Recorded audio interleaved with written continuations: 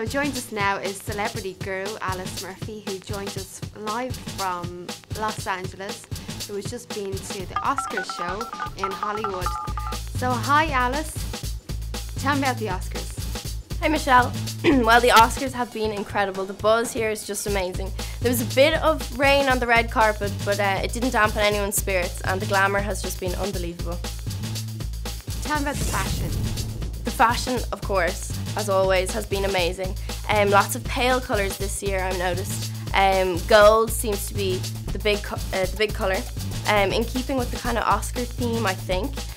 Sarah Jessica Parker was wearing a gold Chanel dress, which was stunning on her. It seemed to be the hit of the night, but she did seem to be saying to a lot of people that the dress was made especially for her for the night, but apparently it wasn't. It's been on the catwalk for last season, so a bit embarrassing, but it's fine. Who cares? It was gorgeous. Another colour I noticed on the red carpet was plush, which is pink, but between the gold and the pink, it was a lovely spring kind of feel to the whole red carpet. How was the men's fashion? The men, as always, looked amazing. Zac Efron was the first person that I saw, and he was in Hugo Boss. His hair was spiked up rather than swept across, which I actually prefer, so he looked lovely. Tom Ford was another one on the red carpet. It was a big night for him because it was he directed his first film this year, and so he was there for that, and it was very exciting. A lot of the celebrities were also wearing Tom Ford, so as like Jay Emanuel, Colin Firth and Mark Anthony. So he was featured all over the red carpet. James Cameron had to be my favourite of the men because he had a blue handkerchief in his pocket and his wife was wearing a blue gown. So to get between the two of them, they were matching, and they were going for the sort of avatar theme. So they looked brilliant. So tell me about the actual show. The show was brilliant. Steve Martin and Alec Baldwin were presenting, and I was told just before the show that they're actually best friends. So this was said to gonna work really well together, and it did. They pulled it off amazing. They were both hilarious, and yeah, it was a really good start to the show. What was the surprise opening people were talking about?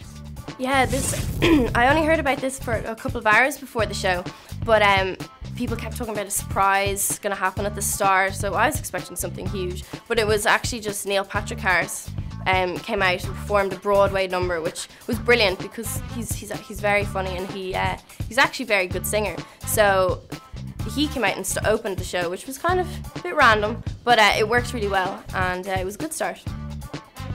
Tell me about who presented some of the awards. Well, the person who stood out for me the most was Ben Stiller. He came out dressed as an avatar, and the makeup on him was unbelievable, and actually ironically enough, he was presenting the award for best makeup, which, as he said himself, Avatar actually wasn't featured. So but him and James Cameron in the audience had a bit of a joke about Avatar and everything, and you know, as Ben Stiller does, pulled off an amazing, hilarious show. Well, tell me about the after party. The after party was held in Elton John's. I didn't actually get to go to it myself because I had to fly back straight away. But I heard there were lots of A-list celebrities, and the after party actually started before the Oscars for people who weren't going to the Oscars. So there was all sorts of people there. Katie Price, Posh. Louis Walsh was actually there, which was crazy to see. In the papers the next day, an Irish face over there as well. But apparently it was amazing, great night, and it was said that Posh got a little, she let out her hair as such, and she was egging on and drinking games and everything. So I think everyone got into the spirit of the after party. And finally, later on, Des will be in talking about who won what. But Alice, can you tell me the major wins? Who won the major? Well, the major win, of course, was Jeff Bridges for leading actor in Crazy Heart. Now, I actually haven't seen it myself, but I've heard it's absolutely amazing. He was supposed to win it hands down anyway, so that was apparently no surprise to anyone. Sandra Bullock, of course, won leading actress, which was brilliant for her because it was her first Oscar that she's won, and she actually won the worst actress award in the Razzies the week before. So it kind of just shows apparently she's got a good spirit because she is the second actress in 30 years to actually show up to the Razzies to accept her award. So, no, but for winning the Best Actress, I was really happy, and apparently she played amazing in it, so that was good. And Catherine Bigelow won something this year, didn't she? Yep, Catherine Bigelow won Best Director, which was unbelievable. It was actually International Ladies' Day that day, I don't know if many people knew, and she was the very first female director to win this award, so it was a great day.